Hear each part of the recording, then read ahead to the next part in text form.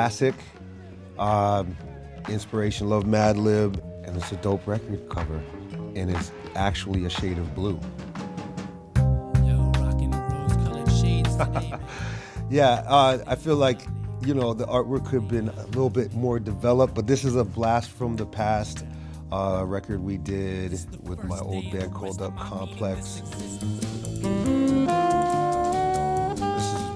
One of my earliest childhood memory records of my father's, and was the inspiration kind of in a way for when I did the cover for In the Moment, and had my image on the front, and it was one of the reasons I really wanted to do that.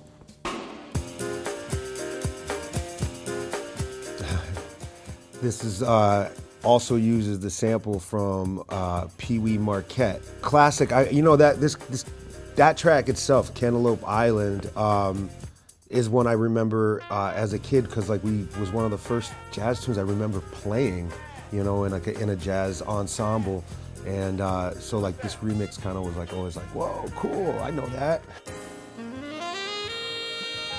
Oh, Marion, so dope. I don't know this record, but I love the artwork. You know, Marion was an artist and a painter himself, which was, I don't know if this is something he painted, but just that's really dope. And I love like the kind of, it looks like he's been kind of collaged on there with like a really nice photograph. That's special. Back in the days when I was a teenager, before I one of my favorite hip hop records of all time.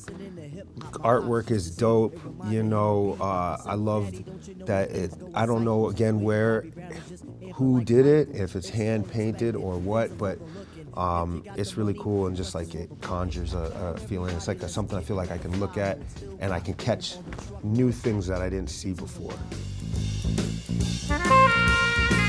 This record, you know, when I was in high school at some point, my father gave me the complete Jack Johnson sessions, and I listened to it all the time.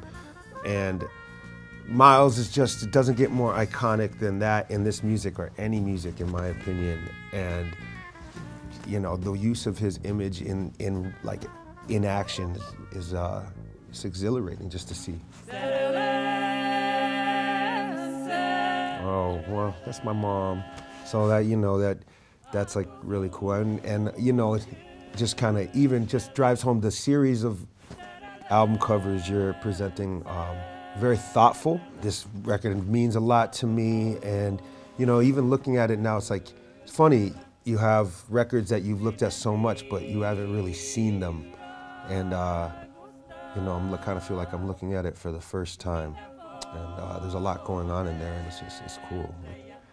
I'm gonna have to get back to the artwork of this, but the music is, you know, been an inspiration to me at, just from it being different than the music I grew up with. I mean, I grew up with this music in my home from my mother, but it wasn't what was available to me outside of that. And so it's always had a special place and something I felt like I had an opportunity to have access to.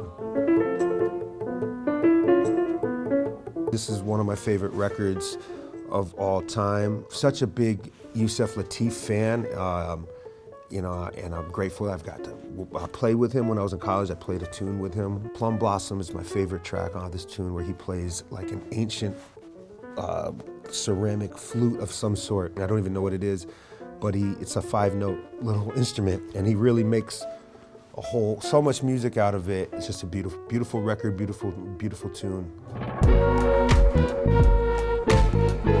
We're going for something that felt like it really connected with the classic Blue Note thing, and paying homage to Art Blakey and the Jazz Messengers, and I can't wait to actually have a copy in my own hands.